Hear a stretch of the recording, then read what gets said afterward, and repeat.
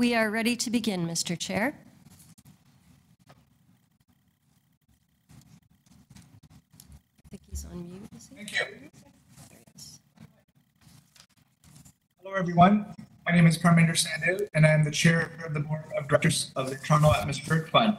I'd like to start today by confirming quorum, so I'll ask the Board Secretary to confirm, please. Mr. Chair, I can confirm that there is a quorum of the board in attendance. Thank you. I'll now call meeting number 6 of the Board of Directors of the Toronto Atmospheric Fund to order. Welcome to this special meeting of the board. This meeting is being held using the city's WebEx technology, with members and staff calling in or connecting by video conference. While under normal circumstances, we would not be able to hold a virtual meeting of the board with all members participating remotely, City Council has amended our meeting rules to allow it during the COVID-19 emergency. Once the emergency is over, we will return to holding our meetings with the majority of members attending in person and maximum 2 non-councillor members attending remotely, in accordance with this advice from the Chief Medical Officer of Health. Because we are meeting remotely, we ask for your patience with any delays and technical issues. Members of the public can observe the meeting via YouTube. Although we are in different locations and meeting remotely today, the Board of Directors of the Toronto Atmospheric Fund acknowledges the land we are meeting on is the traditional territory of many nations, including the Mississaugas of the Credit, Anishinaabe, Chippewa, Haudenosaunee, and the Wendat peoples, and now is home to many diverse First Nations, Inuit, and Métis peoples. We also acknowledge that Toronto is covered by Treaty 13 with the Mississaugas of the Credit. Members, are there any declarations of interest under the Municipal Conflict of Interest Act? If you could. Chair, it's my duty.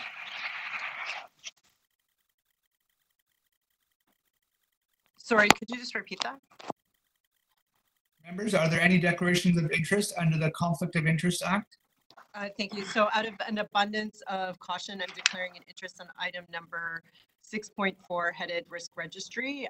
The nature of my interest is I'm a recent appointee to the GMF Council, and I have a request in with the Integrity Commissioner on how to sit on both committees going forward.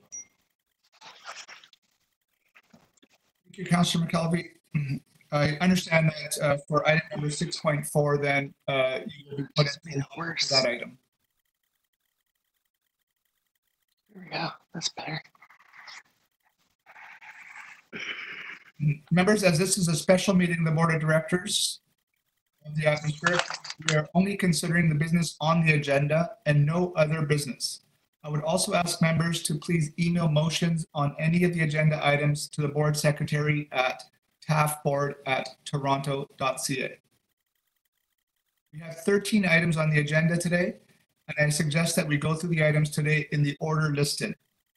After the board has considered items TA 6.1 and TA 6.2, and the time is after 9:45 or later, we will recess our board meeting to meet as the members of the Toronto Atmospheric Fund and hold our annual general meeting.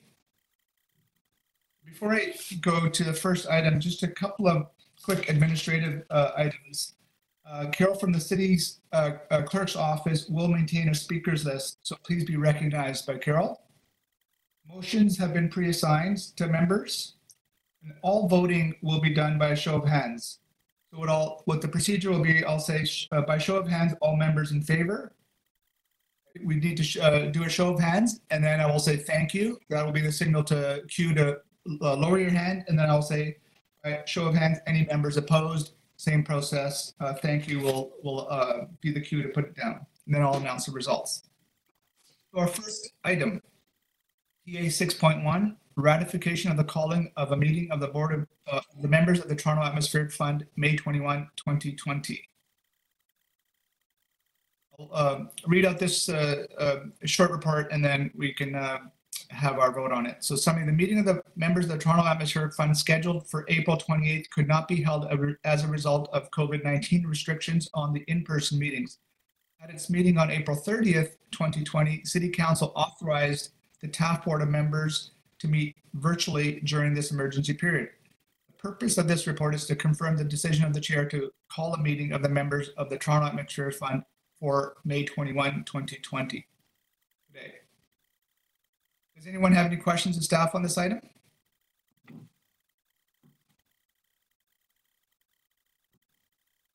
Does anyone wish to speak to this item?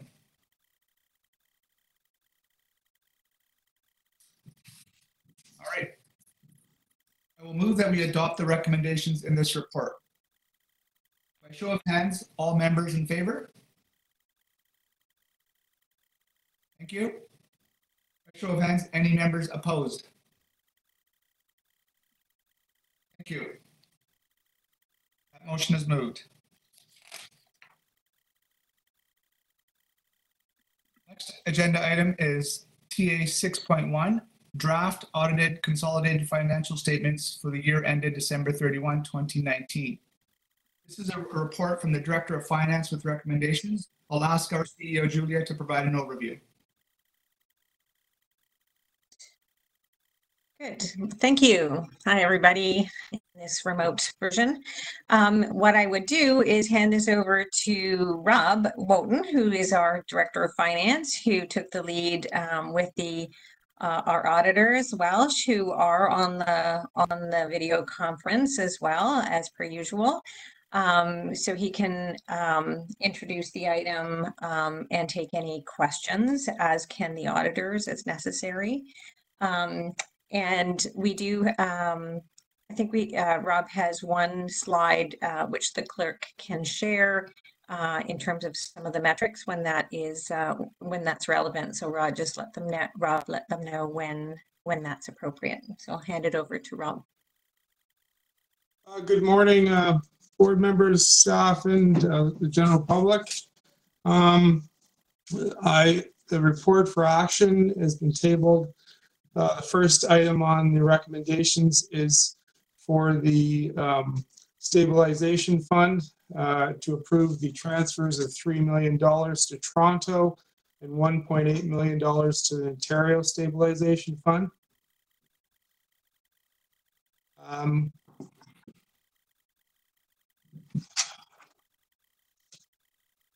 Rob, do you want to you can put your video on, and you know, I'm sure everybody's read the financial statements, and we're not going to walk through it. It's really, you know, but if you had any questions about about any of the items, this is the opportunity.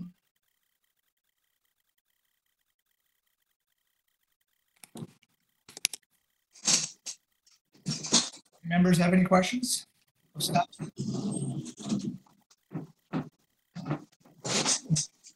Mr. Chair, it's Councillor Carroll. I'm missing something in the instructions. How are we? I didn't get if we were using raise your hand or lower your hand buttons or texting the clerk. I missed exactly how we're supposed to indicate that we want to speak or if we want to ask a question. Carol, are we using the raise hand feature in WebEx, or how do you want the speakers to be recognized? Yes, Mr. Chair. The best thing to do, members, would just be to unmute your mic and indicate you want to speak, and then I'll keep a list, and I'll advise the chair who's next on the list, if it's a long list.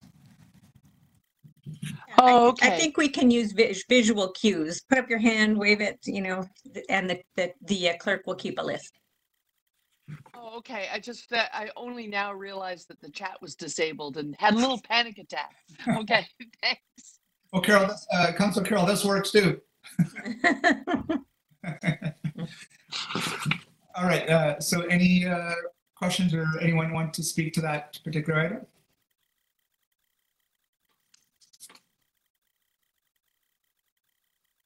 I'll then move to adopt that. Yeah.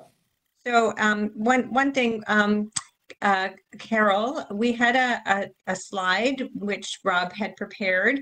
If you could screen share. So one of the things that obviously an audit looks at our activity, and looks at, does the validation and trial balances, and the auditor sort of, do deep dives on some things.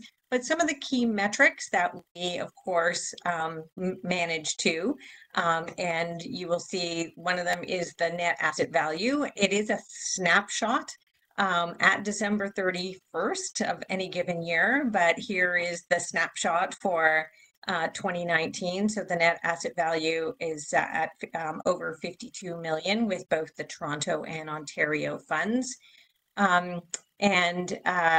So we've been tracking the net asset value and the performance of our endowment on a month-to-month basis going into 2020, given what the markets are doing. So Rob and Ryan from Proteus and others, Tim, et cetera, have been tracking that. And we have some other items which relate to what our 2020 status is. But, this is the snapshot from our audit. And then secondly, the next slide, a key metric that we manage to is payout, and the board set a payout policy, basically, that is intended to limit the amount that we draw from the proceeds or the capital of our endowment, and just in terms of maintaining our asset over the long term. And so the policy is 5 to 6% of the net asset value on a 4-year rolling average. And so this is the calculation. So we look at both total payout and program payout, because the balance, of course, is the administrative cost, which we may try to maintain as per best practices to under 20% of our operating expenses. So we are within our payout policy. The NAV is an evolving matter. We'll have more on that. And the audit demonstrates our overall management of the endowment. And I do want to actually just say thanks to Rob. He jumped in with both feet into the deep end of an audit that was underway. And as I've said, it's a very good way for him to learn all about our business in a few short months. And thank you to the auditors, the team. The returning team has always been really professional, very insightful about our complicated business, and pulled this together. And also thanks to the audit committee. This is the first year that we had an audit committee, and who guided this, had a look at the draft, provided some advice in terms of improvements. So thanks for the team effort. Thank you, Julia. Any further questions or comments on this item?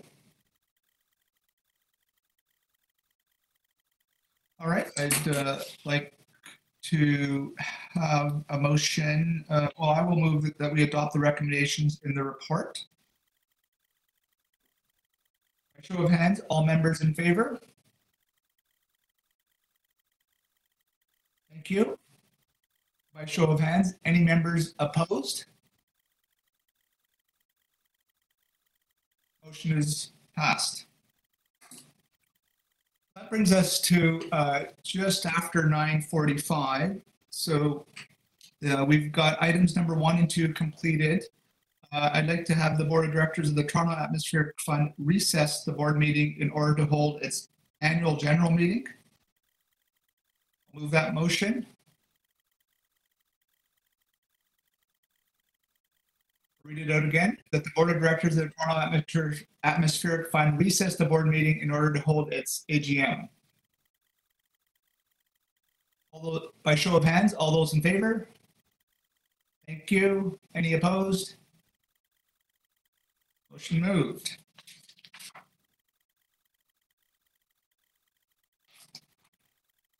Change my stack of papers.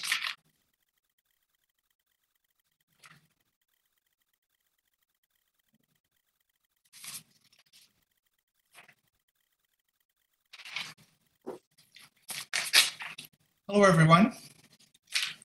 Doing the same script again, but my name is Parminder Sandhu, and I'm the chair of the members of the Toronto Atmospheric Fund. Board Secretary, can I have confirmation that we have quorum for our annual general meeting? Yes, Mr. Chair, you have a quorum. Since we are starting a new meeting, and although we are meeting remotely, the members of the Toronto Atmospheric Fund acknowledge the land we are meeting on is the traditional territory of many nations, including the Mississaugas of the Credit, Anishinaabe, Chippewa, Haudenosaunee, and the Wendat peoples, and is now home to many diverse First Nations, Inuit, and Métis peoples. We also acknowledge that Toronto is covered by Treaty 13 with the Mississaugas of the Credit. Members, are there any declarations of interest under the Municipal Conflict of Interest Act? If you do so have an interest, please unmute your mic. Seeing none. Next, we need a motion to confirm the minutes from the meeting held on April 30th, 2019. Councillor McKelvey. Thank you. I move that the minutes of the members of the Toronto Atmospheric Fund meeting held on October 30th, 2019 be confirmed. Right. By show of hands, all members in favor? Thank you. By show of hands, any members opposed? Thank you. Motion carried. Our first item is AF 2.1. We have 3 agenda items today, and we will proceed in the order that they are listed. AF 2.1, draft audited consolidated financial statements for the year ended December 31, 2019, and the auditor's report as required by the Toronto Atmospheric Fund Act of 2005. The audited consolidated financial statements and the auditor's report were approved at our board meeting today. I believe Member Jacqueline Lowen, Chair of the Audit Committee, has the motion.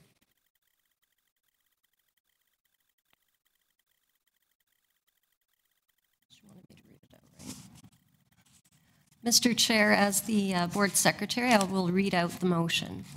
Moved by Jacqueline Lowen, be it resolved that the consolidated financial statements of the Toronto Atmospheric Fund for the financial year ended December 31, 2019, together with the report of the fund's auditors, Welch LLP, Chartered Accountants, Licensed Public Accountants, be received. Thank you. By show of hands, all members, or sorry, any comments or questions on that?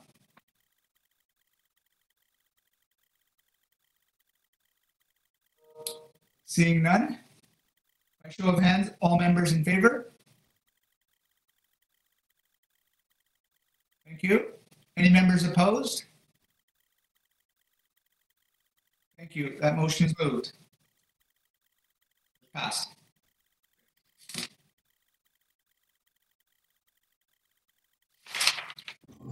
Next item is AF 2.2. Appointment of auditor to hold office until the next annual general meeting. I believe Marshall will be moving that, and if we can get the motion on the screen.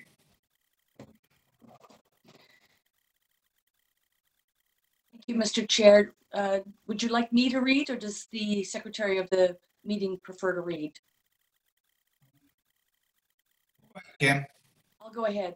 Be it resolved that Welch LLP, Chartered Accountants, Licensed Public Accountants, be reappointed and ratified as auditors of the Toronto Atmospheric Fund until the next annual general meeting of the members, and be confirmed at the remuneration fixed by the directors, and that the directors be authorized to fix such remuneration. I'll move the motion. Thank you, Kim. Any questions or comments on that? By show of hands, all those in favor? Thank you. By show of hands, any members opposed? Thank you. This motion is carried. Next agenda item for the AGM, AF 2.3. Confirmation of the acts of the directors and officers to the date of this meeting. I believe Councillor Dayton has a motion on this item. Display the motion and Councillor Dayton can read it. Yes, be it resolved that those acts and omissions of each director and officer of the corporation which A, were within their respective scopes of authority, B, did not constitute a breach of their respective duties to act honestly and in good faith with a view to the best interest of the corporation and to exercise the care, diligence, and skill that a reasonable, prudent person would exercise in comparable circumstances. And C, since the date of the last resolution of this nature are referred to or appear in or may be inferred from any resolution, minutes of meetings, financial statements, registers, records, reports, and notices of or concerning the corporation, which are now or have been available to the directors, are ratified, sanctioned, and approved. Thank you, Councillor Dayton.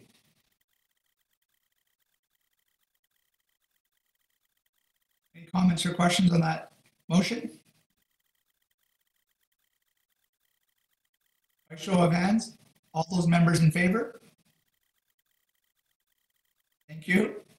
By show of hands, any members opposed? Thank you. That motion is carried. That concludes our business for today. Thank you, everyone, members and staff. The members' AGM meeting is now adjourned. Let's go back to the TAF meeting. We'll complete that agenda.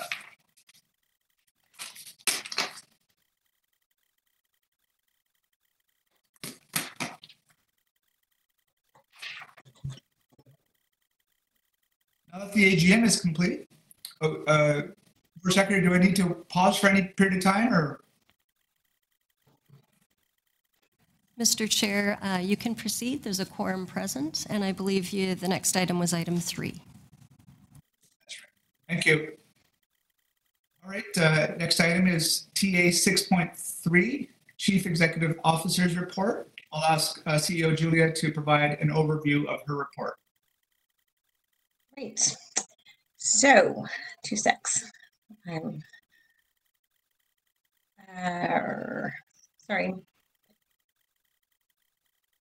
I can't find my report. Hang on 2 secs. Okay, great. Thank you. This is my opportunity quarterly or so to give you an update on what is going on within the organization. There's been a lot of COVID emergency related operational changes, which all the team is taking in stride. We have continued working remotely, so business is ongoing.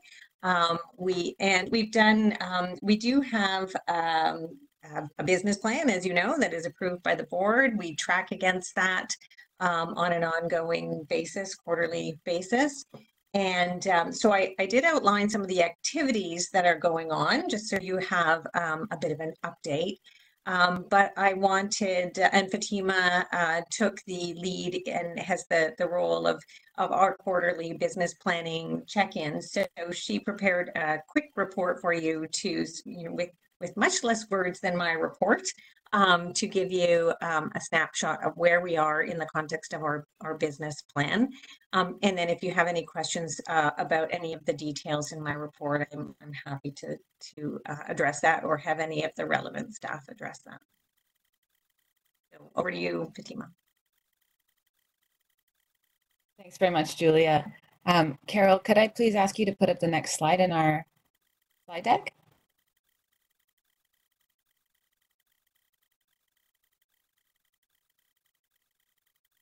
And you can go to slide number 5. Thank you very much. Great. So as Julia said, we track against our business plan quarterly. So this is part of our regularly scheduled process for Q1 end of quarter review, but also the timing coincided with our shift to virtual TAF. So we also took a moment to work with all of our staff across the team to ask them, after I think it was about the 3rd week that we were all working virtually and getting a sense that this was going to be for the medium to longer term, to recalibrate their own personal quarterly objectives. And so the summary I'm going to present to you is both, it's from the ground up. Now that we know what working from home is like, how things have changed, what goes faster, what goes slower. This also includes a little bit of an outlook on how we intend to perform over the course of the year. So as the headline leads, the pandemic hasn't significantly derailed us from the plan, so that is encouraging. But there are some significant impacts that we're managing through. At a top line level, our policy team has pivoted all their priority and focus to ensuring a resilient recovery. A window unlike anything any one of us would have ever imagined has been thrown wide open, and we are going through it. So that is their number 1, 2, and 3 focus, with the support of the whole office. On the financial side, we've got additional focus on managing our cash flow and liquidity, making sure we can keep our operations running, protecting anything from stopping. It's a topic that we revisit regularly at the strategic management team, and also appreciate the board's input on how we manage through there. We've adjusted governance, including moving, as everyone knows and is here witnessing live, moving our meetings online, and additional committee meeting touch points to make sure that we're getting the advice and input of the board as we position decisions.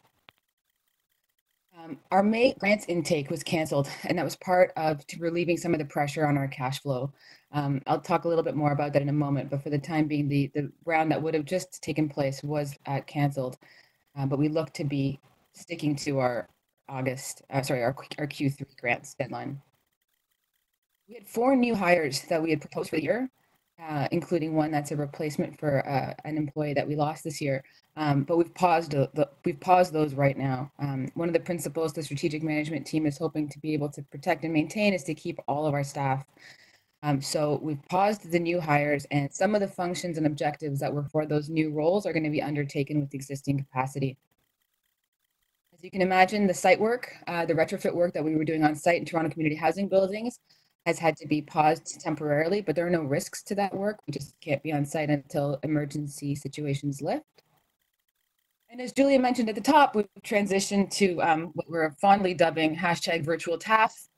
We've added a few additional touch points to keep our disparate team feeling really connected. We're doubling down on documentation and introducing some tools to make sure that we can all stay on task and productive and connected. Next slide, please. So I'll just go quickly team by team to give you a sense of where we're at. The programs team, which is led by Brian, 7 objectives. There are no flags there. The exciting news there is that the retrofit delivery concept, what we were previously calling the retrofit concierge service, an idea that the team has been working on for a number of, probably the better part of a year, has taken on new meaning and new scale and new attention in light of its, surefire fit as a win on the stimulus side. So we've documented a really thorough plan, and we're working actively on fundraising and stakeholder outreach there. On the policy side, also led by Brian, as I mentioned, we've significantly pivoted to focus on advocating for green stimulus. We're working closely with allies and stakeholders on key files as well to make sure that things that were in place don't backslide. For example, the clean fuel standard, you're getting a lot of oil and gas lobby against these kinds of measures, and we're making sure that they stay in place. Impact investing, led by Tim, 11 objectives. Half of them are underway. A significant area of work, an important area of work in terms of scaling TAF's operations included process improvements and documentation improvements, specifically to support our impact investing team and portfolio. That has been affected by the hiring freeze, but we have rescoped the work and assigned it internally so that we can still get this critical work done, this foundational work done, and that's underway right now. And another area of priority are new financial tools, which need resourcing. And this one has some attention on my part because this is something we carried over from last year and we want to see get done in 2020. Grants and capacity building, led by Ian, 3 objectives. We're tracking as expected, except for this cancellation of the May grants round. It does alleviate some immediate cash flow pressure, but it also gives us an opportunity to understand what grantees need of us, what opportunities they're seeing, and then pivot our focus accordingly. So I believe Ryan is going to share a small update, but he's actively in touch with potential grantees and past grantees to see what the need is. Next slide, please. Communications and outreach team, which is the team I lead, 9 objectives there. Things are rolling as planned. We've pivoted our content strategy and messaging, as many have, in response to the pandemic, in response to the resilient recovery opportunity. Our planned events are shifting online where possible. And regional outreach is focused on identifying needs in the GTJ for climate programs that need funding. We know that there's funding programs out there. We know that there are great program ideas out there, but they're not necessarily being matched up. And so we're putting an extra focus there. And also doing some work right now to improve GHG quantification methodology, quality of data through the development of a new community of practice, which is part of our business plan 2020. Quantification, the GHG quantification and evaluation team led by Brian. Most everything is underway. And in the good column, some of the shift online has meant that that team has a little more bandwidth to focus on research into new areas. An example is the MEPS category, as well as natural gas leakage. They're using this time to get some more foundational work done that they intended, and are also a big part of the community of practice. And then finance, operations, and governance. That team has had to pivot and respond and react really quickly to the shift that all of us are experiencing. They've been phenomenal.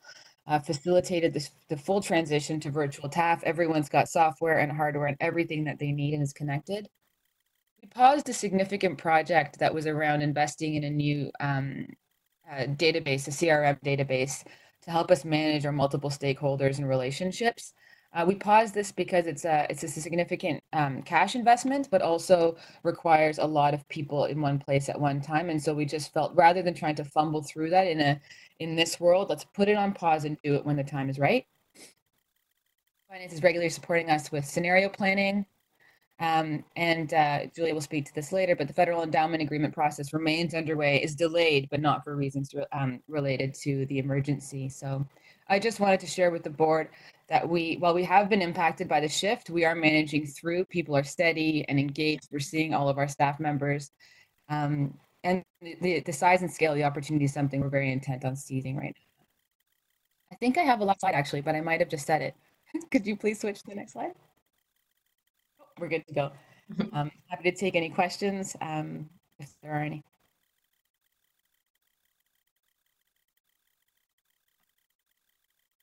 Okay, rock and roll. Thank you very much. Sorry, Mr. Chair, I did have a question. I was sitting further away in the room, but I did have a question of the presentation. You touched on it a little bit, Fatima, the contact with our grantee community about what they need to function. Is that ongoing in the sense of, now that we're further out and we know we've just got to find a way to go on and do business, do they have things they can apply for? Can we get action going with COVID types of constraints on them, such that we could be doing work later in the year? Because I think there's an appetite. People are, as many journalists are writing about, people are getting used to a cleaner, greener community, and there's an appetite for this work to keep going. So what are we hearing from the people who are potential grantees? Ian or Ryan, do you want to take that question? Hi, everyone. Happy to respond. This is Ryan O'Connor, the grants manager. So I have been actively reaching out to all of our current grantees to understand how this has impacted their work. Of course, a lot of convening and public engagement outreach type work has shifted to online, and they've proven to be very adaptable and nimble in shifting their strategies. We've also identified a number of cultivation opportunities that we see coming out of this crisis and emerging opportunities. So we're continuing to engage with our stakeholders to understand how we can best support that type of work. One of the examples of that being supporting public transit, obviously acknowledging that that's a low carbon activity that's at high risk right now. And so I and other staff are continuing to engage experts and stakeholders in that area to understand how can our grants program support that important work in advance of the August 28th grant intake deadline. Okay, so my follow-up question through you, Mr. Chair, would be the reason I asked the first question is to make sure that it can inform what council might say when it gets the report next week on how the recovery team for the mayor's recovery czar and his team will proceed. One of the focus areas that we have is how does our own climate change plan keep moving along in these new difficult circumstances. So if you were called upon to give suggestions about what's out there in the community in terms of people who can help us continue to keep working towards our targets, you might be able to provide a bit of advice, having had conversations with all these different agencies and actors out there. Is that a possibility? So maybe I'll jump in, Ryan. So I think there's two sides to this. One is the grantee community, and which is very broad. It includes all nonprofits in our geography, and what they, what are the innovative projects that are sort of on point in terms of both low carbon and recovery. So the sort of criteria there, and how do they fall within our strike zone, so to speak? So we've got some priority focus, and interestingly, we haven't identified transit. Obviously, it's in the transportation space, but we've identified more electrification of transportation. So maybe there's a slice of the transit equation that we're more focused on. And then the second, and so that's the projects. What are the activities, whether it's on the ground, whether it's planning, whether it's advocacy, et cetera. And then to your point about the cities and other cities and the GTHA who are looking at, what do we do for recovery? I've certainly been engaged with a variety of organizations who are really, I think, making the case for a green recovery. I think making it very strongly. It's coming through clearly in mainstream media. There's certainly a lot of receptivity at the federal government for this. And so it's about consolidating, what exactly does that, what does that actually mean? What are we ready to apply for and receive? And so our great concern is that there's going to be a strong interest in green stimulus, but that the capacity on the ground is eroded for COVID emergency, sort of recession-related reasons, and so there's no capacity to absorb that at the speed of stimulus, right? So it's not right. And so I've reached out to the lead at the task force, whatever it's called, TOO, the Task Force on Resilient Recovery. There's other conversations going on in other cities at the GTHA, and how can TAF, not just through our grant making, but our own programming, as Fatima was describing, be most useful and take advantage and steer this moment. So I think it sort of, it gives, I don't think we're off at all on our agenda. Like, this is in fact the opportunity for our agenda in a way that we haven't seen before. And so making sure that not only ourselves, but that the community that we support through grant making is ready and able is kind of our key preoccupation. Okay. So, Mr. Chair, if you want to put me down to speak, I'll explain why I was asking those questions when we get to speakers. Thanks. Thank you. Any other questions of staff on that item? And then can I just mention one thing? Obviously, it was in writing, but this is, I think, everybody's opportunity to thank Laurel for her participation on the board, which this will be her last meeting, just because of, moving out of the GTHA, I'm sorry to say, but we really have appreciated the expertise on the board and at the grants committee. So thank you, Laurel, for your interest. You've been a fantastic contributor. Thank you so much. Yes, my family's move was mostly COVID influenced. We moved out to support some at-risk family members, and we decided to stay. So we're in the Peterborough area now, and yeah, so it's certainly. I wish I would have been able to do some more work and learn more and contribute more, and such are the times we live in. And when all is said and done, it's a good news story for my family. So thank you all also for your contributions, and I'm sure our paths will cross again. Thank you, Laurel. I'll call for any comments before I open it up for any speakers on this item. Seeing none, Councillor Carroll, I'll turn the floor to you. Yes, I asked those questions and asked them to flesh that out a little bit, because that is the report that's going to come to council next. Is I'm sure many of you read in the media, the mayor's appointed this Saad Rafi is our sort of recovery czar, and there are these 8 areas of focus that councillors are reporting back in on.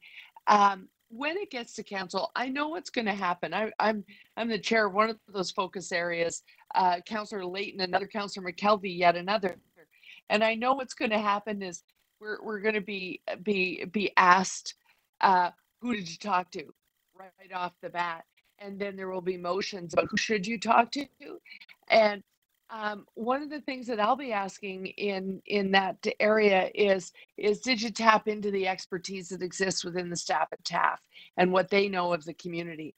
Because there is some excitement out there that we can go further now, because while money is tight, whatever does need to be done in stimulus, we're going to want to tie green strings to it and achieve things with any of the other government funds that come our way. While money is tight, we also know that there's a resident appetite, because, well, it'll happen again this weekend. People who are not cycling commuters are nevertheless dusting off bikes and going out and realizing what a different approach to streets would be, what complete streets actually means, things like that.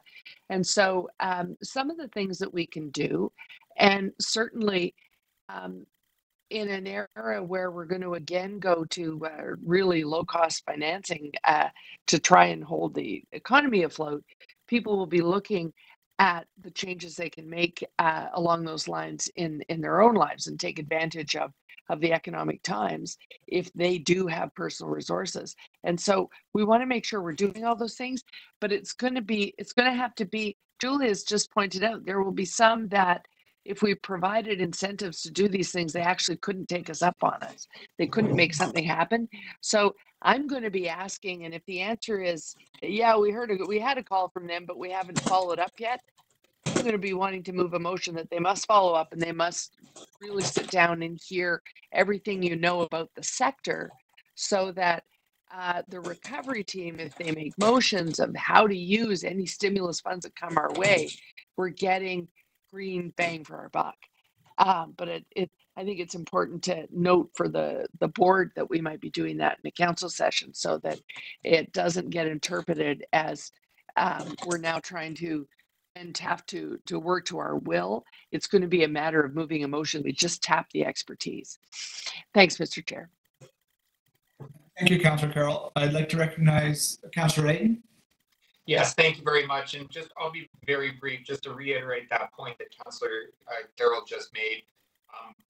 After some conversations with TAF staff as well as city staff, I I had realized that the two weren't, at least weren't communicating with one another as much as I think would be helpful for the city. So I made the request of city staff, the Energy and Environment Office, in their preparation for some kind of recommendation to council to consult TAF staff as a result of that. So if it hasn't happened yet, and we get to council, then I think Councillor Carroll's quite right. We should give specific direction that city staff need to reach out to TAF, because we are the expertise in this space.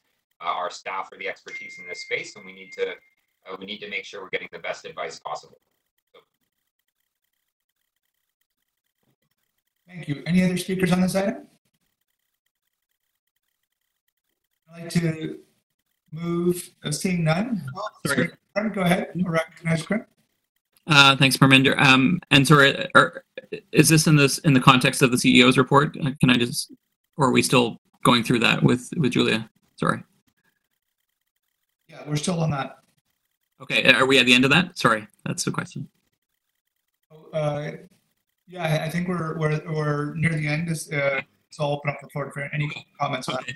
So two questions, or two questions, comments. One from Julia and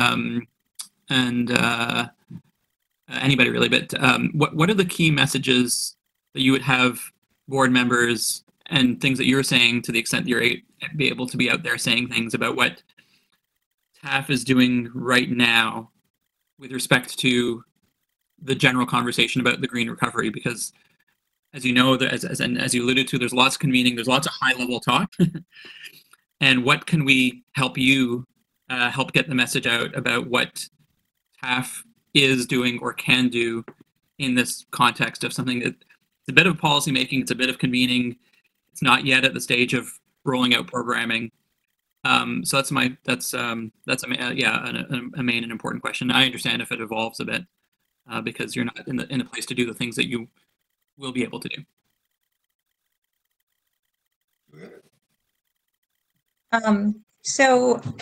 There are several things that I can share with you. We have been a part of convening the clean energy / clean tech community right across the country that has put together.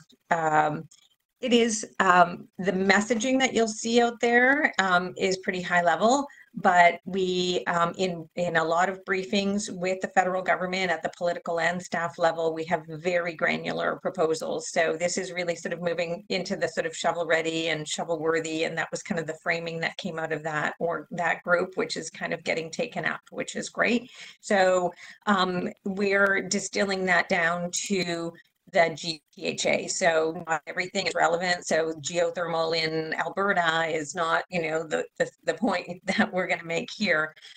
So having a more GTHA and or urban focused agenda is something that we can share with you. Secondly, really getting to the granular level, our big focus is retrofits. This is getting traction. But the fact is that in order to flow the scope and scale of funding needed, and that is potentially possible at this moment, requires this retrofit delivery center approach. It's not money that is lacking, never really has been. Actually, it is the support for building owners to plan and manage and procure and implement with excellence. And so that is, our concept has evolved from our own experience, from actually undertaking that role with Toronto Community Housing. And which demonstrates, that like even a big organization with a lot of capacity needs that sort of third party independent expert support to actually move things into play. And so we are really actively in the process of talking to stakeholders to get support on the concept, and it gets, you know, people get it right away, to raise funding for implementation. And then very quickly after we sort of get it rolling, to look at opportunities for scaling it up and out. So we're going to focus on multi-unit residential buildings because that's our métier. But what about the warehouses? What about the commercial sector? Or what about, you know, like there are so the mush sector, et cetera. So this concept, this approach is scalable and adaptable to all those sectors. And we feel it's a linchpin, it's kind of a gateway for the stimulus funding to flow. So we'll share the overview with all of you. And if you, this is something that, you know, is really concrete that we need to sort of get in play, that we need support for. And having your networks on board would be very useful. Thank you. So, Julia, just if I summarize, kind of the key messages are really about this GTHA urban focused agenda is critical. And then in terms of retrofits, other delivery barriers aside from just the financial barriers, the delivery barriers are quite large. So if board members would want to talk about that, those are a couple of the key messages then. And how to solve those delivery barriers. We have a very specific proposal. Wonderful. All right, last call for any other members that would like Fatima? to speak on this item. Mm-hmm. Sorry, Fatima, did you have a comment? I just wanted to volunteer also that Julie, our lead on communications, has put together a key messages document to support our staff. And Julia will share it with you, but I think it would be a good tool, and we can volunteer that for the board as well. That provides you just a 2-page overview of our priority messages. Right. And I'll do, maybe I'll share this to, and Mike, you might want to share this with the rest of the board. Mike put together a fantastic letter to the mayor's task force, was it? Which had a really, it was a bit of, it was a shopping list, but all the right things on there. So just, you know, ticking all the points in terms of how do we make sure that we're creating jobs, addressing community, you know, multi-solving basically. So not, you know, it's not just about a low carbon agenda, it's about solving multiple problems at once now that we have this opportunity. Wonderful, thank you for that. Well, what I'd like to do now is, if there's no other speakers, I'd like to see if we can, or I'll move to receive the CEO's report. With that, a show of hands for for all members that approve. Thank you. Any members opposed? Seeing none. Motion carried. We'll pause just for a minute here for the next agenda item, which is TA 6.4, the risk register. I believe Councillor McKelvey will be put in the lobby. We'll see you soon.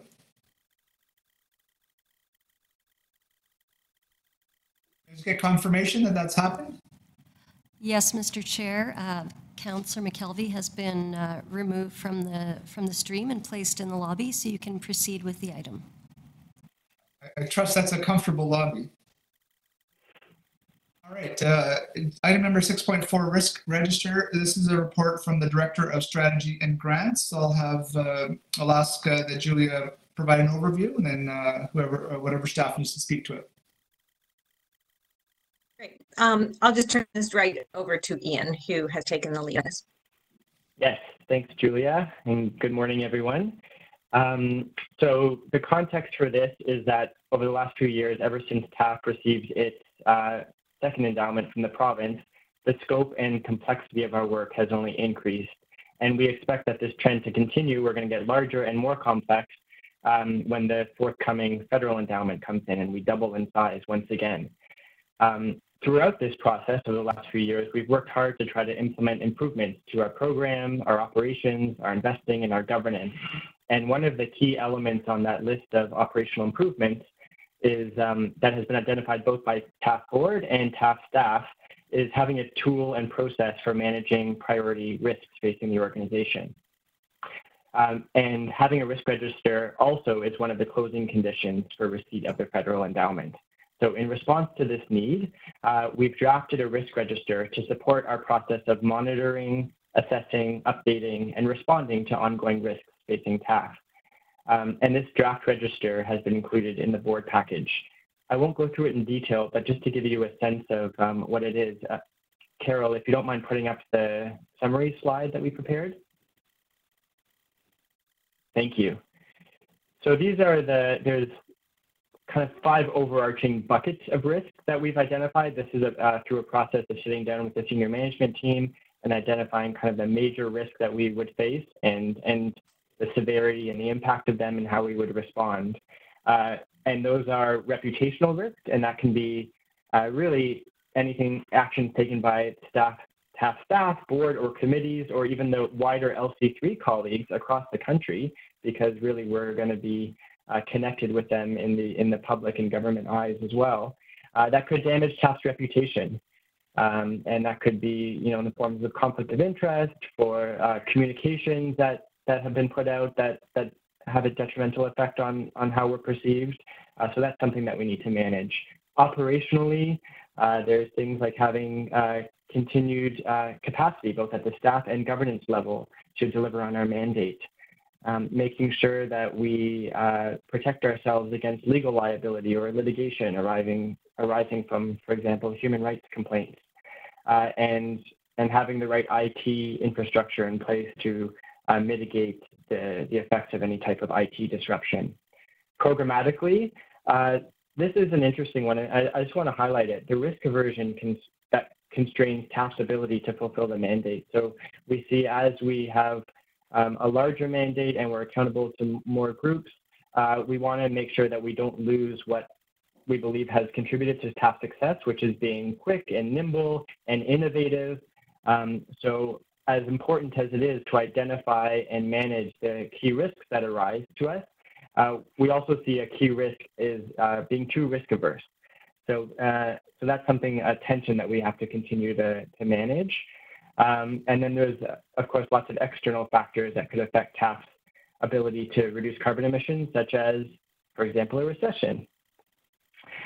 Financially, we need to make sure that we invest our endowment prudently to avoid any serious downturns, and to manage against any type of fraud and any other type of financial mismanagement.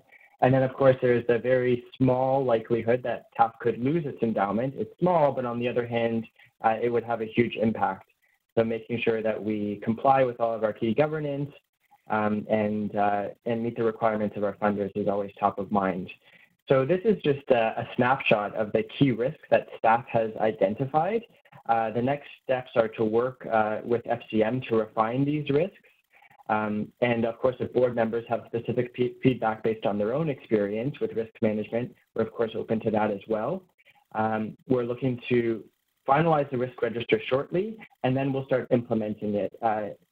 And we're going to be doing that through a TAF-wide operational calendar that we're developing, which will identify the key monitoring dates, who's responsible, and what would be involved in monitoring the risks, assessing them, and proposing responses as needed. And then finally, we'll make sure to continue to communicate the results of those risk assessments, both with staff and with the board on a regular basis. So I'll stop there for any questions that board members may have. Thank you for that, Ian. Any questions of staff on this item? Arminder, it's Kim. Yeah, recognizing Kim. Yeah, I thought this was very good, and so I applaud that the effort that was put into this. I think it's I really like the way it's laid out as well. The one in particular that I was interested in from an investment committee was the financial situation deteriorates. So I think just as you have action items to go forward on that, I think some of this would be valuable to take back to the investment committee. So just keep that in mind. Thanks for that. We certainly will. Thank you for that, Kim, and recognizing Antoine.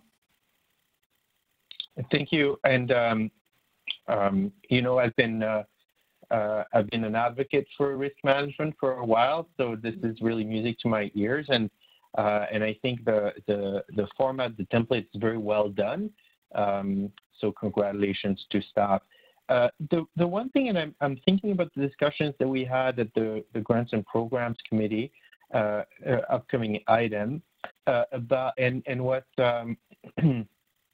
and what Councillor Carroll brought up earlier, in connection with what Councillor Carroll brought up earlier, with regards to sector capacity, and a risk being a loss of capacity in the sector, both with existing partners, but also the ability by partners to execute a key priority that we identify, because the climate crisis is not going to get better.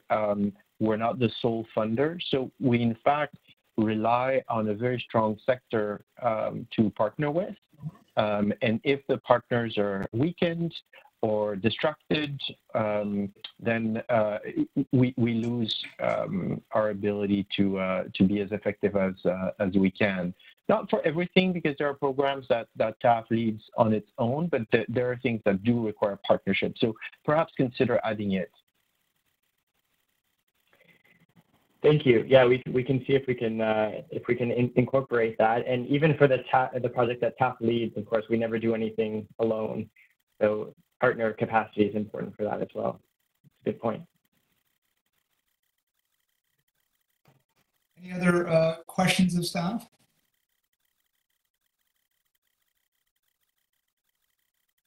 I'd like to ask one question also.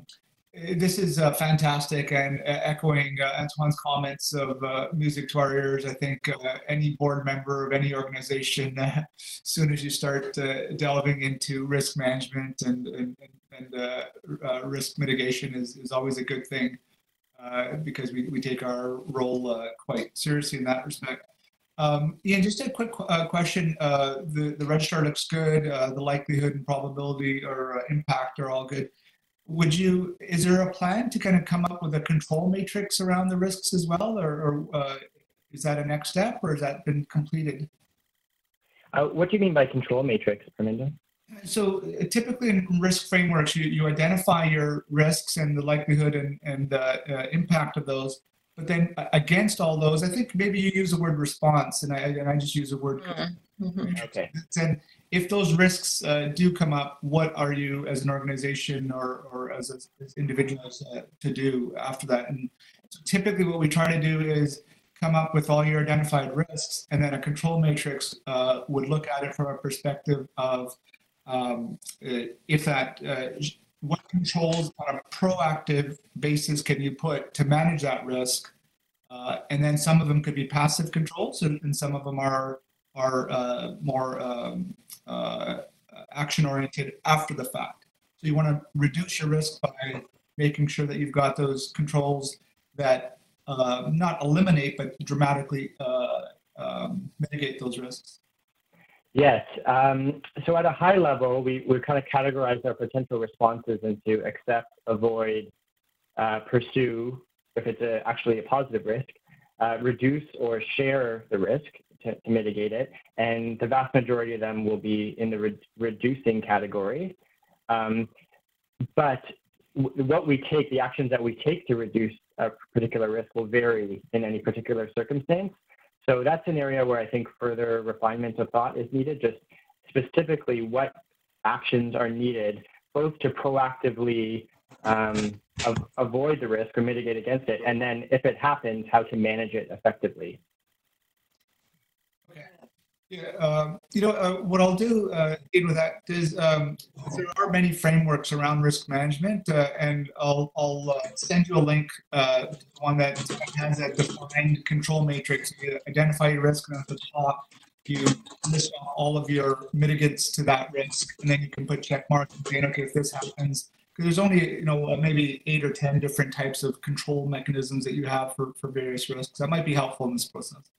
Yeah, that would be. I'd appreciate that. I think in many cases, the risk mitigation measures are already in place. We just haven't labeled them as such. So, for example, our SIOP sets some very good controls about how we can be prudent investors.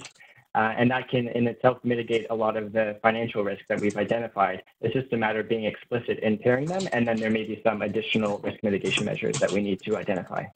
Absolutely. Thank you for that. It's Kim again. Just one comment related to what you just said. Yeah, I think, Ian, that's a great way to talk about the mitigation. I saw in the category that talks about monitoring activity and that there would be reporting back to the board. So is it fair to assume that some of that reporting on the mitigation and control framework would come back at those times? Yeah, absolutely. So in the overview that we provide in the package, we have the person responsible for managing the risk and then the monitoring dates. And they kind of range from monthly to quarterly to annually. And so we'll be sure to come back to the board and provide updates on the outcomes of those assessments and show how we've done it and solicit further feedback on that. Perfect. Thank you.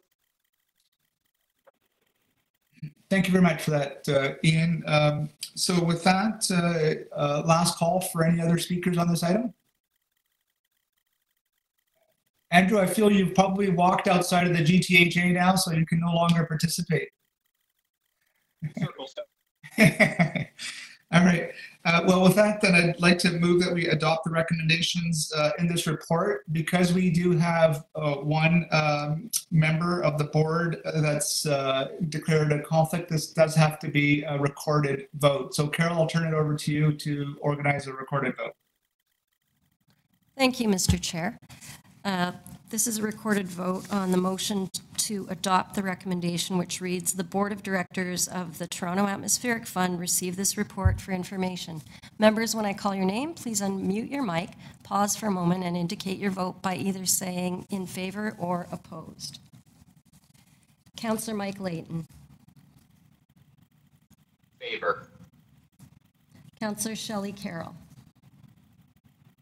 In favor. Laurel Atkinson. In favor. Karim Bardizi. He's muted. Karim, if you could unmute your mic. There we go. Sorry about that. In favor. Thank you. Antoine Belayev. In favor. Andrew Dooner. In favor. Jacqueline Lowen. In favor. Kimberly Marshall. In favor. And Deepak Ramachandran. In favor. And Mr. Chair, your vote. In favor. Mr. Chair, the motion carries with 10 in favor and 1 absent.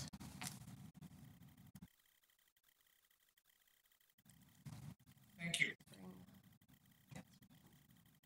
I'll pause for a minute just to allow you to let Councillor McKelvey be back in. All right, perfect.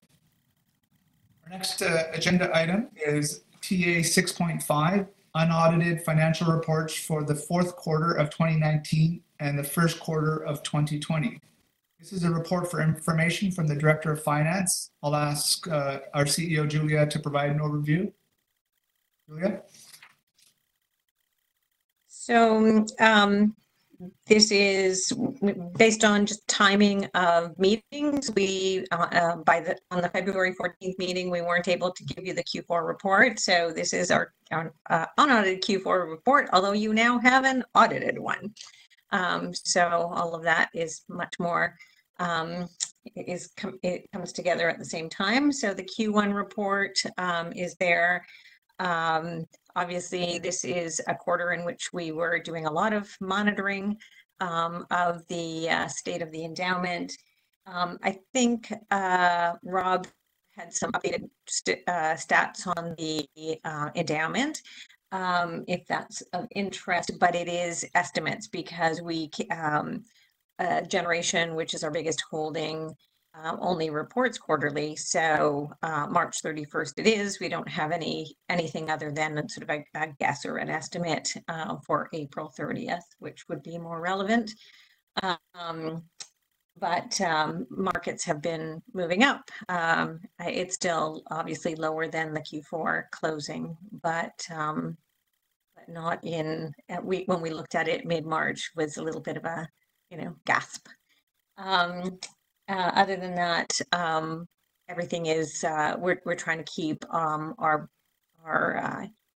spending on track. Our income from direct investments is on track.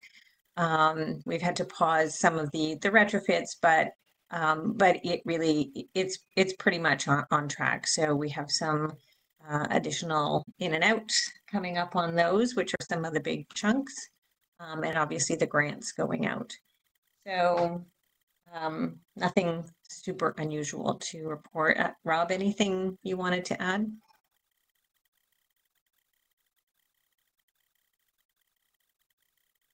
Rob, you may be muted. No, I have nothing to add. All right. Any questions of staff by any of the members?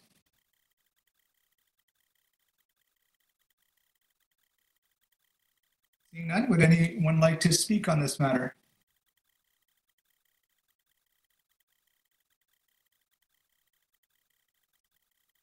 All right. I'd like to then move that we receive for information the report for this item. With that, can I have, by a show of hands, all in favor? Thank you. Any members opposed? Thank you. Carried. Our next agenda item is item number TA 6.6, minutes of the investment committee meeting held January 30th, 2020. This provides the minutes for our information. Maybe I'll first open the floor to Kim. Kim, would you like to introduce us at all? This is, thank you, I've got it in front of me now. No, I think it's fairly straightforward. If there are any questions or comments, we'd be happy to entertain them. Thank you, Kim. With that, any questions of staff on these minutes? Would any member like to speak to this matter?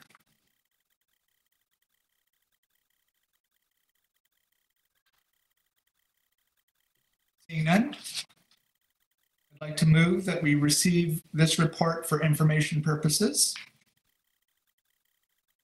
By a show of hands, can I see all members in favor? Any member, thank you. Any members opposed? Seeing none, carried to receive as information. Our next agenda item is TA 6.7, direct investment request number 2 for 2020. This item does have a confidential attachment. If any members have any questions of staff or would like to speak to this in a non-confidential way, we can do that in a public setting. If there are confidential questions, then we'll need to hold this item down before we go into session. Mr. Chair, my only comment on it was a public one. I'll turn the floor to you then, Councillor Kerr. Well, just that when we get into the items, there's a piece of this that is simply an explanation of how this type of investment works. And I just wanted to thank staff because my feedback in investment committee was, I know we've done this once before, but it's a type of investment that's known well in the private sector and in the procurement world, but may not be to all of the directors, may not be to the councillor directors. And so I asked if we made sure to put a bit of an explanation in there for the board. And I hope people had a chance to read it, because it's a really detailed walkthrough of this type of thing. And so if it becomes a vehicle that we want to use in the future to give the sector the ability to keep moving, then it becomes really important that we understand it. So I just wanted to thank staff for making a really good, charted and texted walkthrough of PO financing. Thank you for that, Councillor Carroll. I know Director Andrew had a comment to make, but before that, Julie, I forgot to turn it over to you. Do you want to provide an overview, or Kim? Tim, for that matter? Well, if anybody would like us to walk through it, but I think, unless we're going in camera for this, where we might want to get into more sort of detailed explanations, then if there's more public questions, then we can take them. Otherwise, there's details, let's get into camera. That's right, yeah. So we'll, Andrew, is this a public type of question, or does this need to be moved to in camera before we take that? I'll turn over the floor to Andrew. I didn't have a question. Oh, okay, sorry. I thought I saw your hand being raised. Maybe you just tried. So I was adjusting volume on the back of my iPad. I apologize. No, it's okay. I just saw this hand kind of waved. All right. Does anyone have any confidential type questions? And we can hold this item down, or we can take a vote on it now. Okay. Well, seeing none. Carol, is that okay? Then we can just move this motion. Yes, you can proceed if you like, Mr. Chair. So Parminder, I'll make this recommendation. It's in the material. Do you want me to read it out, or? Yes, please. Okay. The Chair of TAF's Investment Committee recommends that the TAF Board of Directors, there are 3 items: approve investment of up to 1.5 million, subject to the terms and conditions outlined by the Investment Committee and as set out in confidential attachment 1. Direct the Vice President, Impact Investing, to implement the investment to the satisfaction of TAF's solicitor. And 3, direct that the confidential information contained in confidential attachment 1 remain confidential in its entirety, as it contains commercial and financial information supplied in confidence to the Atmospheric Fund, which, if disclosed, could reasonably be expected to prejudice significantly the competitive position or interfere significantly with the contractual or other negotiations of a person, group of persons, or organizations. Thank you for that, Kim. A show of hands. Can I see all members that are in favor? Thank you. Any members opposed? Carried. Congratulations. Next item is TA 6.8, cash flow analysis and options for liquidity. I believe this item has a confidential attachment as well. So I'd like to turn it over to President Impact Investing or Julia to provide an overview that can be public facing. Good. So the aim of this, as I was referencing in my report, is that we have taken a very specific look at our cash needs over the course of 2020 in the context of where the endowment stands. And usually our approach for cash, we have inflows coming from direct investments that pay us directly, but then and then we have some external revenue from third parties, which are for specific projects, but the balance we get is from proceeds from the endowment, basically realized gains. And the direction from the investment committee really was to minimize or avoid redemptions from the marketable securities in a downside. And which basically crystallizes losses. So we have been looking on both the management of expenses side So Fatima referenced pausing some hires, looking at deferring some grant spending, et cetera. So we've looked at that, and there might be a little more tweaking that we can do on that as we go along. But nevertheless, we do have operating expenses. And so Rob has been focused on looking at what that gap is and where the cliff is really from a cash perspective. And then on the opposite side of the ledger, we've been looking at what are our cash options short of redeeming. Well, not short of, I mean, obviously redeeming, and in particular, generally we would redeem from our fixed income. Right now, the fixed income, certainly in the Toronto fund, is at its minimum, so we would not do that. We do have some fixed income above the minimum in the Ontario fund, so that's a possibility. But there is generally, and there has been on the agenda, the intention to redeem and mostly rebalance rather than redeem, but to move funds out of the generation holdings, which are overweight in general amongst our managers. And we needed to do that because we were above our allocation maximum anyways.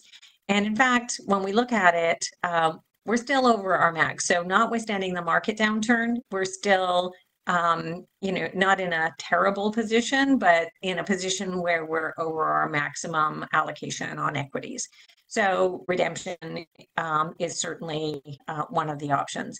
Another option, as described in the confidential attachment and in the and which is part of the recommendation, is that we have really saleable assets in direct investments. So we have made investments in retrofits and in efficient buildings, which are highly saleable, marketable to investors who are looking for impact in their portfolios. We already have done. We have sold portions of some of our direct investments already, so we have some experience with this. And so we wanted to bring this forward as an option to the board because it requires that there's a certain dynamic. We've already in order to move that along. It doesn't happen overnight. It's not like redeeming a marketable security. Obviously, other options that we're looking at have to do with when we get the federal endowment. That we've budgeted for having that in receiving that in the third quarter, and for it to be generating returns in the fourth quarter, we need to adjust our assumptions about how much that will generate based on market conditions, because the projected performance is very unlikely to materialize. So that also gives a bit of a dynamic as to when we actually need cash. And so we're separating the need for cash for just basic OPEX and the need for cash for direct investment advances, which is much bigger chunks.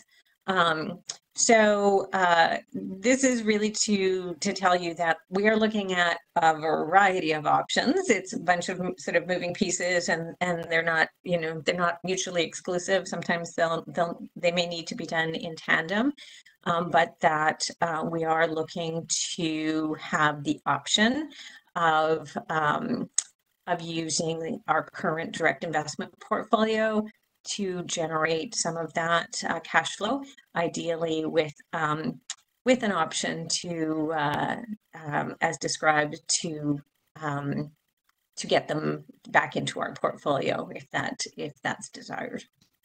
So and Tim, do you have anything that you needed to add in a public context, or if people wanted to go into this in more detail about the sort of pros and cons and numbers, then we'd want to go in camera for that.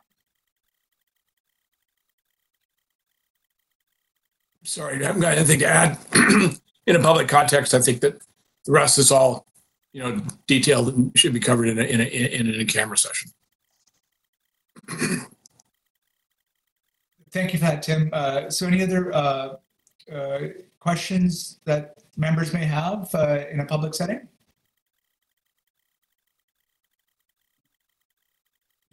Would anyone like to speak to this item in a public format?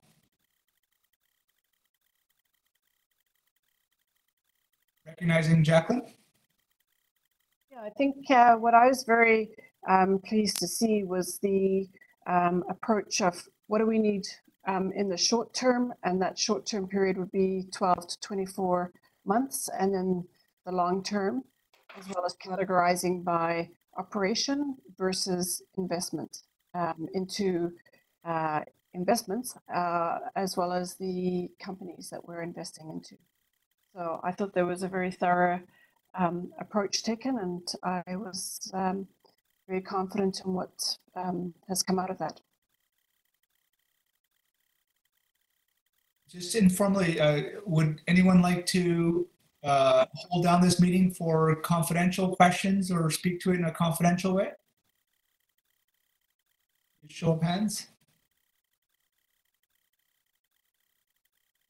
Krim, Krim and then Deepak, are you guys, can you unmute? Do you want to hold it down for our session? Yes, please. Yeah. Okay. I'm actually, my point is not critical that it's confidential. It's just simply a general feeling that our private investments are, naturally illiquid, and so I'd favor grabbing liquidity from the public unless we set up a consistent, systematic way to make liquidity.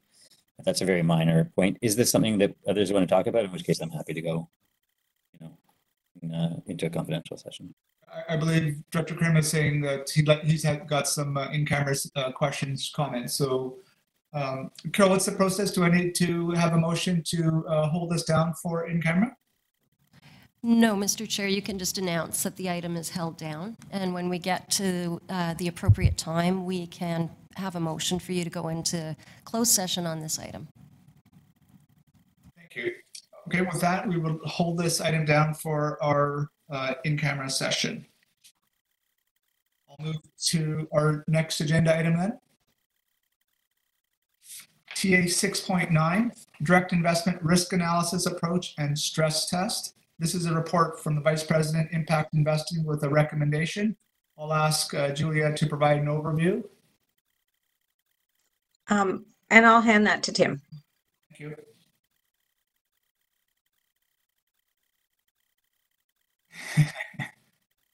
Tim, you're a man of many words. Sorry, sometimes I have to chase my cursor to get it out of the mute button. So thanks very much for this opportunity to speak on this.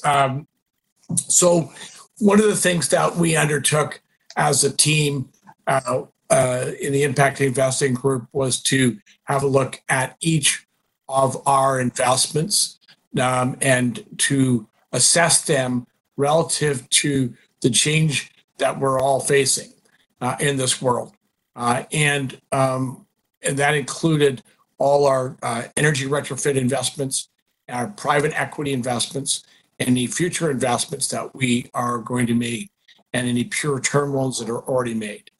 And we took, we have reached out to every one of our investee companies and our private investment and equity investments, and spoken to them at great length in certain circumstances, and to get their own assessment as to where they stand and what steps they have taken in order to be able to mitigate any challenges that they think they will be facing with respect to the challenges in the environment. So, this is not a one-time event. This is an ongoing process, and we will be providing updates to the investment committee on Monday. We don't see, we are quite comfortable where we stand at this particular point in time. We're not overly concerned. There are always some gray areas and some edges, but at this particular point in time, we're feeling fairly comfortable. What we created was that that you will see in your confidential attachment, we have created a risk weighting and where we have determined what the risk categories are for each of the our direct investments and our private equity investments, and we've ranked them from 1 through 5, and then we've taken the total dollar figures and compared where we are with those figures against the total percentages, and this tool will be quite useful to us on a go-forward basis, even in normal circumstances. It was something that we've been working on for some time. It continues to need refinement, and we will be looking to our investment team and our investment committee for their advice as we move forward. Happy to answer any questions. Opening the floor for any questions of staff. Councillor Kalogi, was that a raising of the hand? No? Okay. Councillor Carroll? And Good. You're good? Okay. Yep.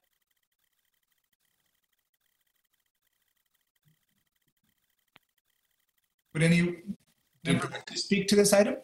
Yeah, well, actually, I had a question for Tim.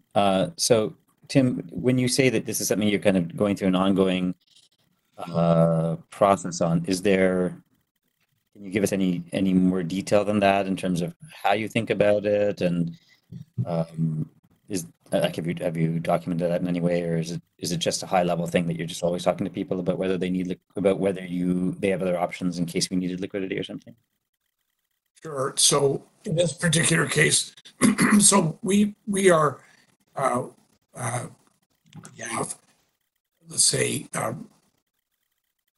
exaggerated the lines of communication at this point in time. So we're constantly reaching out to each one of our clients on a much more regular basis than we would normally to hear their thoughts and to gather in information. So we've been, and what we are trying to do is develop a quantitative analysis for each one of our clients that's different than we would normally look at with respect to how their business operates in a normal course. And we're trying to find some benchmarks and yardsticks in that area that we've not used previously. And so you're not hearing me? No, I'm hearing you, but it sounds like maybe I got the topic confused. There's the general topic, I think, which you're in touch with each business to know how it's doing in each project. And then maybe I missed something, but I thought this had come up in the context of where Julia was talking about getting liquidity if we needed any cash. No, this was different. This is a different topic. We moved on to pure stress test at this point in time. I'm glad you're doing it. And you're working on it. You're working on a quantitative method for that, which you would share.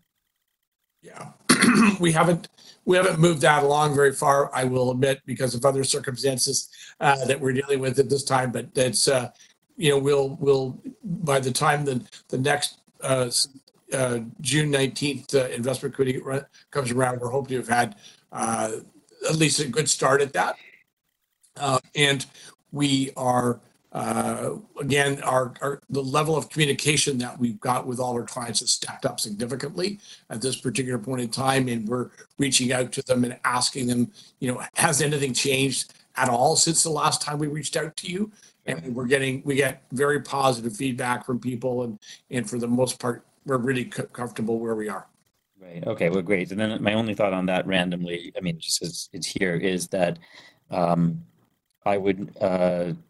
Obviously take advice from the investment committee on this, but my instinct is you don't necessarily need to be overly, given our type of portfolio, it's not the type of portfolio that lends itself well to an overly quantitative or rigid or sort of extremely defined model. You're really looking for very broad indications that something's in trouble. Half the risks are going to be very qualitative, like the founders are checking out or something like that, or something like that's going to be as big a deal as anything you're going to be able to put a number on. No, I thank you for that advice. I think that's correct. Yes. Thank you. Would any other members like to make any public comments on this item? All right. Are there any members that would like to hold down this item for our in-camera session? No, I don't need to. Antoine's got his hand up. Oh, Okay, sorry, why don't I see Antoine? Antoine, would you like to speak to this item, or are you wanting to ask some in-camera questions on it? You know, it's probably good for public, but out of an abundance of caution, it's a brief question, and I think it should move to in camera. okay. Okay. Okay, we'll hold down this item for in-camera then. Thank you. All right. Parminder, it's Kim. I'm sneaking off, but Tim, I'll check with you after this regarding some of these items, okay? Thank you, Kim. Kim did send us a side note that she had to sign off at just shortly after 11. So thanks for attending, Kim. Thank you. All right, then I'll move to our next agenda item, which is TA 6.10, Investment Committee Terms of Reference. Again, I'll turn it over to Julia for an overview on this item. All right. So this is an item that we've been discussing with the investment committee for quite a little while, just thinking through an appropriate process for engagement of our expert committee members. The background to this is that we have a committee that has two types, well, several mandates, policy, looking at the marketable securities, an increasing role in direct investments. And some members have more expertise on the policy and marketable security side, and some members have more expertise on the deal side. And there was some discomfort, in particular from the former, about basically making recommendations to the board on deals when they just didn't have that level of expertise. And, not only just, maybe it was interesting to participate, but from a fiduciary perspective, just not having the real expertise to be able to, solidly evaluate. And so there's the sort of overall, one of the overall directions as we thought about the committee and then reflected in the terms of reference was to have the question was, should we have two committees? And that was a bit too complicated. But also the full investment committee wants to know about the whole thing. We need to look at the full portfolio in its entirety and have that make sense and be prudent.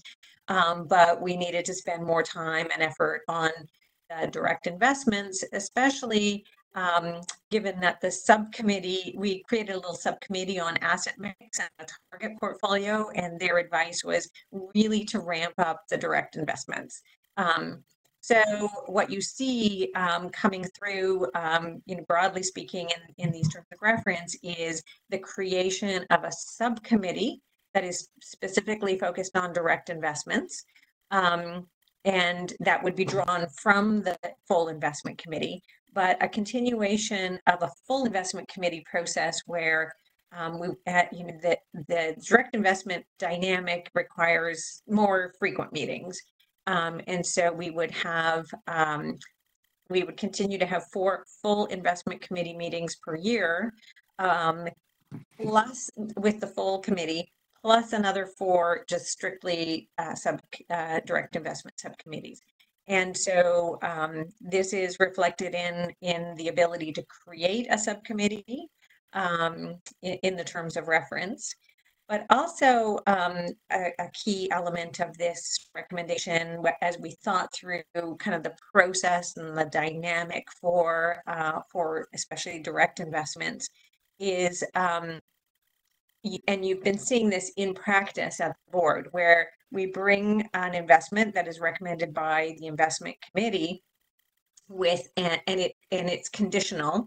And so the board is then saying to that it approves the investments, but it's asking the investment committee to make sure that those are fulfilled.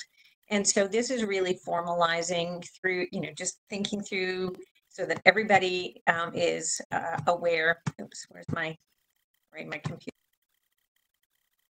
So that everybody is aware about who does what, spelled out in the terms of reference, that there is this opportunity for the board to ask the investment committee to follow up on those conditions that it made. And then there were some housekeeping amendments in there. It hadn't been updated since 2017 or so, and some things had come up. What I'm going to suggest, Mr. Chair, is that there is some,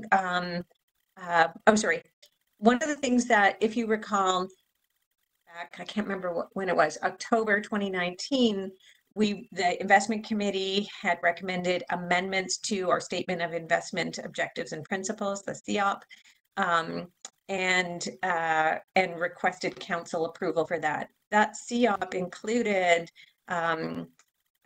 identification of a subcommittee that could make recommendations directly to the board. And so as a governing document, our council approved investment policy reflected that. We have some back and forth conversation going on with our colleagues at City Legal and the clerk's office and our solicitor about how to frame the motion in order to recognize that, in fact, that council approval is relevant here. So, if the board is delegating. My perspective, but I'm not a lawyer and I will let the lawyers sort it out, is that when we take the CEOP contained a statement about this subcommittee and that goes to council for approval. So in order to get all the legal parts right, I would suggest that we hold this item so that Lorraine and Cliff can have a chance to reframe the motion so that we get this right. Always defer to those legal perspectives on these matters as it pertains to the relationship framework and council requirements. So if you don't mind doing that with that background, we can bring it back. Thanks for that, Julia. And also on this item, there is a little bit of redrafting on the actual recommendation in the report. Carol, is it appropriate if the redrafted, I don't know whether the lawyers have reviewed this yet, but could we just send that out by email to all board members so that at least they have it in their inbox and can take a quick look at it?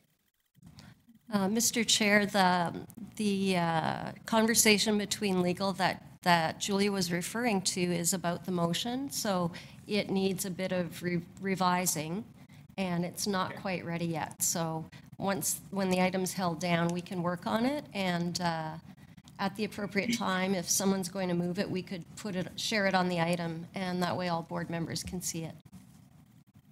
Perfect, thank you.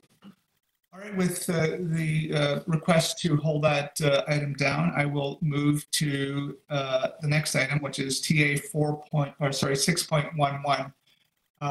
I do want to do a little bit of a time check. So we're at 11:15.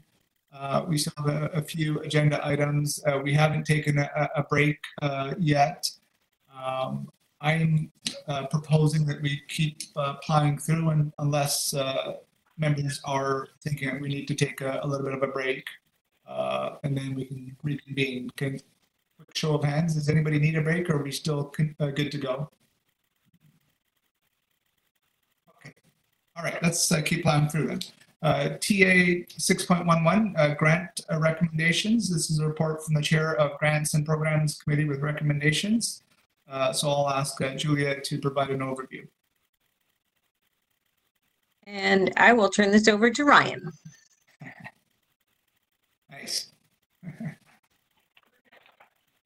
Hi, everyone.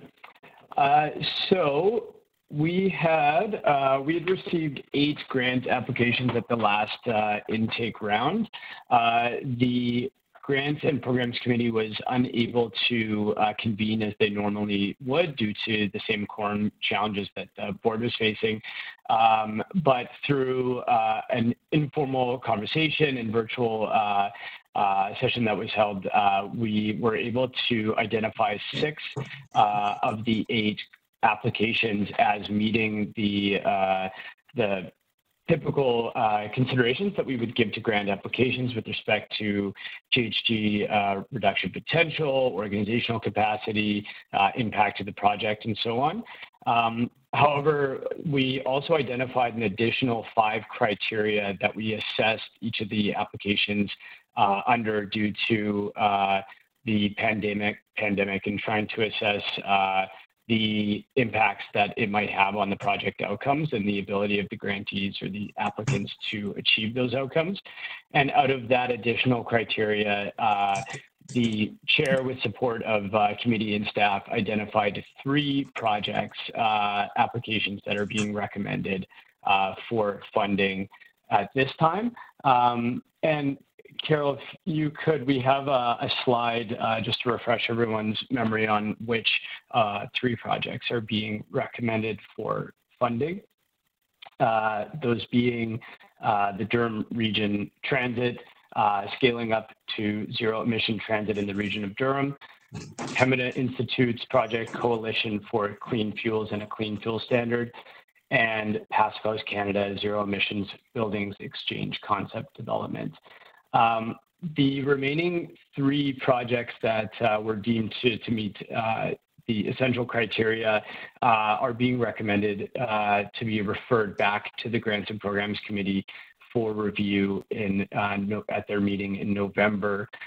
This will allow staff to reconnect with these grantees to assess the impacts that COVID might have on their projects, and also provide more opportunity within the remaining grants budget to cultivate grant opportunities that have emerged in the last couple of months.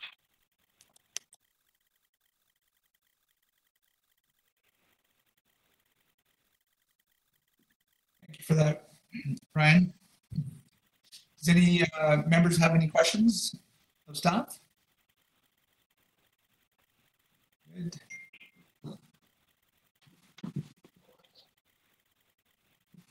Anyone like to speak on this item?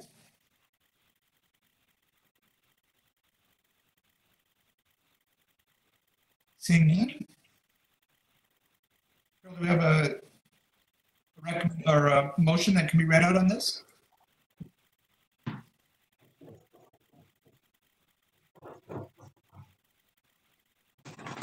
I ask Antoine to move this motion. Mr. Chair, the motion is displayed on the screen so everybody can see it. Okay. Just give everyone a minute.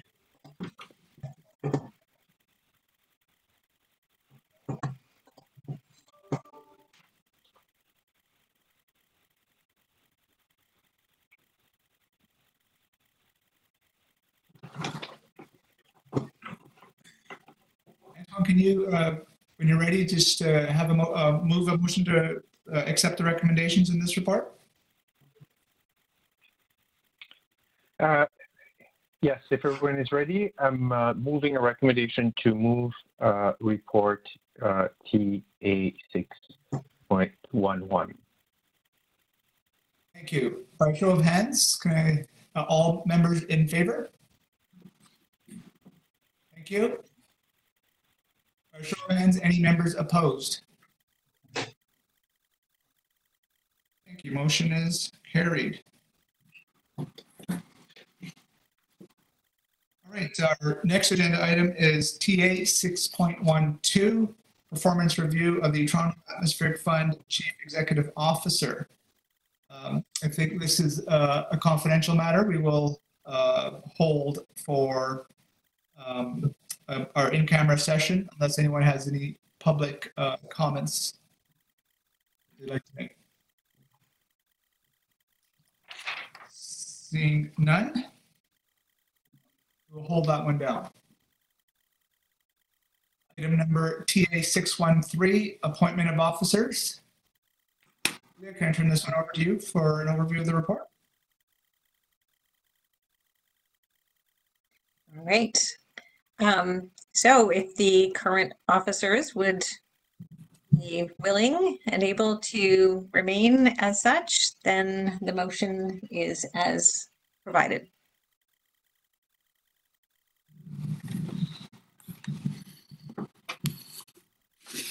Any questions of staff? I assume those officers have no objections. Anyone like to speak on this item? All right, with that, I'd like, by a show of hands, all those in favor of the motion to accept the appointment of these officers. Thank you. By show of hands, any opposed? Carried. Thank you. Hopefully we haven't worked you too hard. All right, I believe now we are going to move into closed session. Carol might need some help here. So members, we have items that require a closed session. I will move a motion for the board to go into closed session on items 6.8, 6.9, 6.10, and 6.12. I'd like to ask the board secretary to display and read the motion aloud. Mr. Chair, the motion is that the Board of Directors of the Toronto Atmospheric Fund recess its public meeting to meet in closed session to consider the following items: TA 6.8, cash flow analysis and options for liquidity, as it is about a plan to be applied to any negotiations carried on or to be carried on by or on behalf of the Board of Directors of the Toronto Atmospheric Fund. Item TA 6.9, direct investment risk analysis approach and stress test, as it is about a plan to be applied to any negotiations carried on or to be carried on by or on behalf of the Board of Directors of the Toronto Atmospheric Fund. And TA 6.12, performance review of the Toronto Atmospheric Fund Chief Executive Officer, as it deals with personal matters about an identifiable person. Thank you, Carol. A show of hands, all those in favor? Thank you.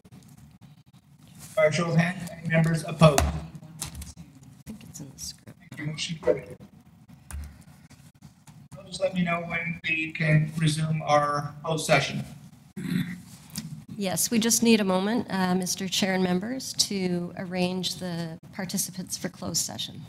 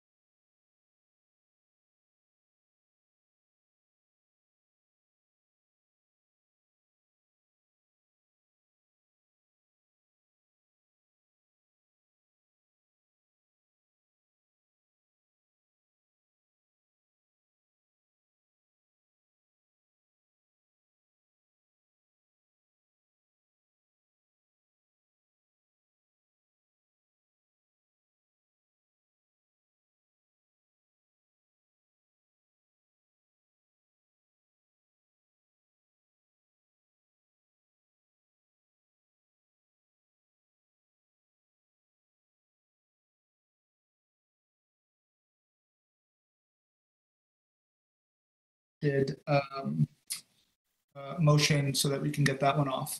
Yeah, so we've been going back and forth, and I think the original amendment to the motion, the wording, the council will be asked to approve the delegation of the ability to make direct investments. And I believe that's the form that was circulated, is acceptable. It was circulated with amendments just now. It was circulated before we went on the break, and I just saw an email that recirculated. I think it's going to be recirculated it, but that the wording seems to be appropriate because what it does is separates out from the terms of reference the delegation to the investment committee or the subcommittee of the investment committee the ability to make direct investments if they fit certain parameters. And that is a concern that is beyond what the SIOP provides the TAF authorized investment committee to do. So there's two delegations in there. One is a delegation that is to the investment committee, which is a standard delegation. The board has approved an investment and has authorized the investment committee to ensure that the terms and conditions of the investment and the documentation or whatever are in place, and then the investment committee can give the final approval, but the actual investment itself, in terms of the investment, were already approved by the board. That's not controversial. So that part of the delegation is not being referred to council for approval. The second part of the delegation is that if TAF provides parameters to the investment committee of a dollar amount, a type of investment, and terms and conditions it must meet, that the investment committee itself or a subcommittee of the investment committee have the power to approve those directly. And that's the part that's being referred to council for approval. And the resolution clearly separates that from the rest of the terms of reference. Thank you for that, Cliff. I've just asked that we share the screens for the exact language on that motion. Sure, and I think Lorraine Searles-Kelly, who's online, I think she's okay with that wording. Lorraine, if you have a problem, you should mention. Yeah, I'm okay with the wording as shown on the screen.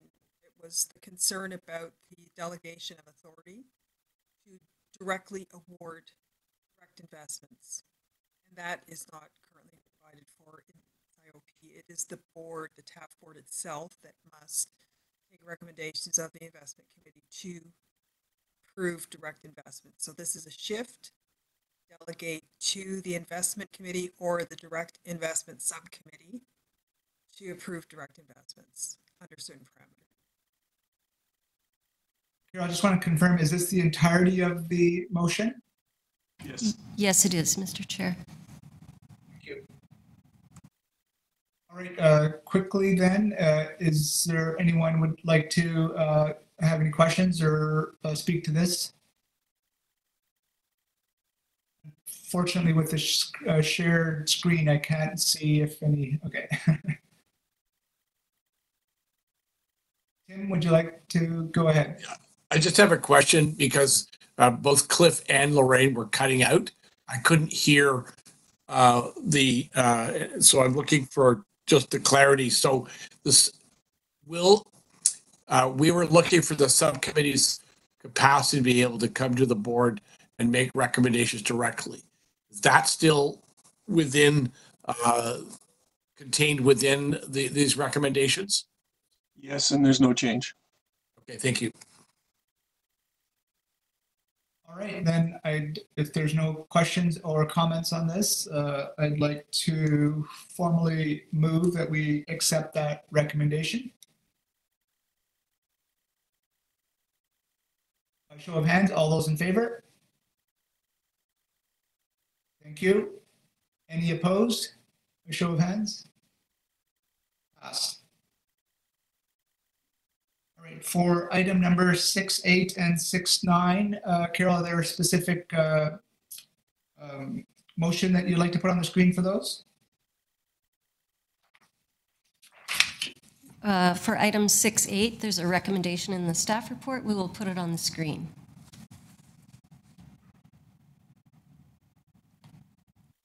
All right, I think we've all had a chance to look through this before, so I would like to move that we accept this recommendation. All those in favor by show of hands? Thank you. Any opposed? Carried. Similarly, Carol, for item number 6.9. That's correct, Mr. Chair. We'll put the staff recommendation on the screen.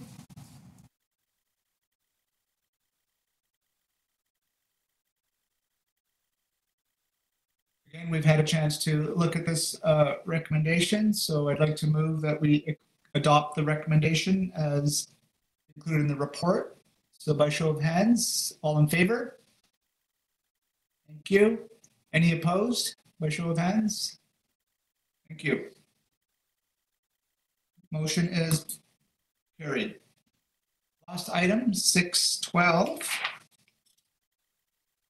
Thank you for everyone for participating in that discussion around 6.12, Performance Review of Toronto Atmospheric Fund Chief Executive Officer Review. Again, Carol, can we put that recommendation on the screen?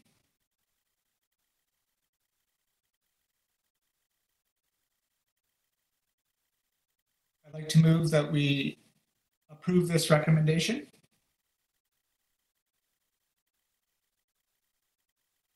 By show of hands, all those in favor? Thank you. Any opposed by show of hands? Thank you, carried. I believe that is the full business of this meeting of the board.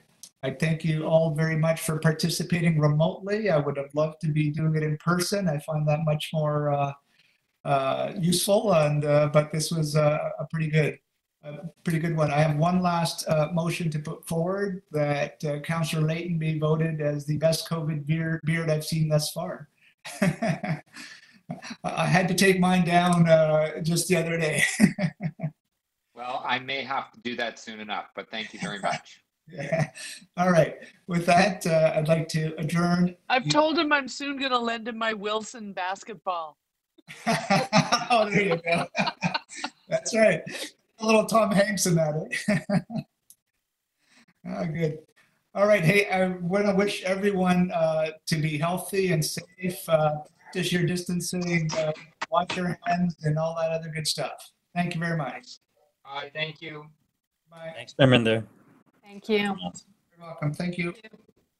Thanks. Oh, I joined too late for the last. Goodbye. Parminder, that was excellent. Well done. Thank you. Thank you.